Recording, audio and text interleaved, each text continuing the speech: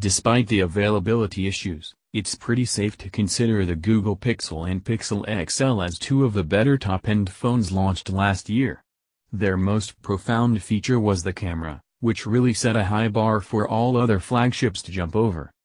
Of course, it doesn't take a genius to realize that after the good start, Google will be willing to use the gained momentum and one-up itself and the competition in 2017 with the second generation of Pixel devices. Right now, we are not exactly sure if we will get treated to 2 or 3 new handsets, as we're hearing conflicting rumors regarding the exact number, but it's certain that Pixel fans will get their fix in a couple of months' time. Discover the latest rumors concerning the Google Pixel 2 and the Google Pixel XL2 in this video. Initially, we've been hearing hearsay that Google's working on a few devices, a so-called walleye to succeed the Pixel, a Pixel XL successor dubbed Muskie, as well as a third, larger, all-new handset rolling under the Tayman moniker. We've been swearing by these rumors for a couple of months, but a recent one that sounds pretty plausible wants to shred them to pieces. It tries to convince us that Google has scrapped the idea of releasing a whole lot of 3 new devices and has reportedly opted for announcing merely 2 phones sometimes this fall. As per the rumor, Muskie has been scrapped in favor of the Tayman, which is mildly intriguing due to several reasons, all of which will be addressed below. Now, last year's Pixel and Pixel XL were the result of a collaboration between Google and HTC, which had the responsibility of actually manufacturing the devices. Rumor has it LG has been chosen as this year's contractor for the second-gen Pixel, which is not surprising us at all. Google and LG have a long and fruitful history of collaborating on the Nexus family of devices. It's worth mentioning that with the Pixel lineup, Google has full creative control over its phone's design.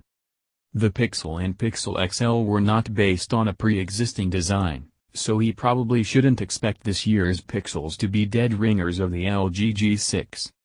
So far, we merely have a vague idea what the Pixel 2 and the larger Tayman might look like. Of course, there are renders based on the usual rumors that Google might be exploring the realm of bezel-busting handsets with an exorbitant screen-to-body ratio, but one can never know. Granted, a Pixel phone with such a design will most likely look great, especially when compared with last year's first batch of Pixel phones. Admittedly, those two were not that inspiring in terms of their looks and raised a few eyebrows for all the wrong reasons. According to some recent rumors, only the larger Tayman could be sporting a bezel-less design, while the smaller-sized handset is likely to retain the general looks of last year's Pixel. Sorry, bezel haters. Now, while we have nothing concrete about the design of the walleye, we've heard through the grapevine that the Tayman is about to feature such bezel slimming design that will make it relevant to the contemporary industry trends. Admittedly, it will be somewhat weird for Google to bring such a massive design overhaul to only one of its new devices, but we shouldn't rule out that possibility. There could also be a pair of stereo front-firing speakers on the Pixels. This was implied by one of the recently leaked real-life images of the Pixel, though it remains uncertain if both devices will sport these or only the larger one will have the honors. Now, supposedly, both the Google Pixel 2 and Pixel XL2 will be waterproof phones, which will be a great feature to have and put in on par with the rest of the top-shelf devices out there. The smaller upcoming Google handset is expected to boast a 5-inch screen, whereas the larger phone is reportedly boasting a large 6-inch display. Just like the Google Pixel and the Pixel XL, Google's next phones are going to boast OLED displays as well. We guess it's true when they say once you go OLED, you never go back. However, the supplier of the panels themselves could be different. Last year, Google partnered with Samsung Display, but this time around, LG Display could be getting a piece of the cake. Google has also prepped around $880 million to invest in LG Display, which has been wooed as a possible contractor, in order to secure enough OLED display panels. If the South Korean company accepts the offer, Google could increase the size of the investment depending on the details of the contract, such as supply conditions. The Pixel 2 XL is said to feature a 5.99-inch 1440 pixels OLED display with a taller, bezel-less screen, while the Pixel 2 is said to have a 4.97-inch 1080 pixels OLED screen with bigger bezels. This falls in line with what we've heard. Remember that GFX bench screenshot we mentioned earlier? Well, aside from the display resolution and aspect ratio, it's also giving us a sneak peek at the hardware that will potentially make it inside the next Pixels. The 5.6-inch Taman seems to be powered by none other than the Qualcomm 835 chipset running ablaze at 2.4 GHz and paired with some 4 GB of RAM for excelling multitasking purposes. However, there's some hearsay that the Pixels could be the first phone to arrive with the Snapdragon 836 chipset on board. As this chipset is not official yet, such a move would make the Pixels the pioneering Snapdragon 836 devices out there. An Adreno 540 GPU holds the promise of crushing through any game you might throw at it, and finally, we seem to have around 128 GB of native storage aboard the Pixel XL2 and 64 GB or 128 GB of storage for the smaller Pixel. Now, these rumored specs sound awfully convenient and logical, but there's always the chance of things not turning out exactly as we expect them to do. Given that Google is unlikely to announce and release its upcoming Pixel phones until this fall, there's always the chance that a speedier chipset might find its place within the confines of the Pixel smartphones. We also heard that only the large phone could feature a 3.5mm audio jack, whereas the small one will be ditching that one, quite possibly due to limited space issues.